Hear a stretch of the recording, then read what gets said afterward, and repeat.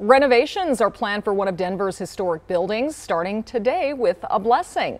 The shorter AME church building in the Five Points neighborhood was rebuilt 97 years ago after it was burned down by the KKK. The church moved in the 80s, and the building became home to the Cleo Parker Robinson Dance Company.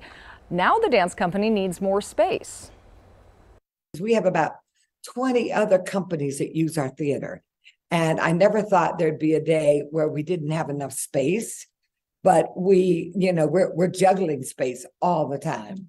Aerial dance companies, we have nutcrackers, we have all kinds of things, and not just dance. Community meetings where people are speaking about some of the issues. We have health fairs here. Yeah, the expansion will honor the historic space, but will add additional space. Donations are still needed to complete the project, and the community is invited to the ground blessing today at 1:30.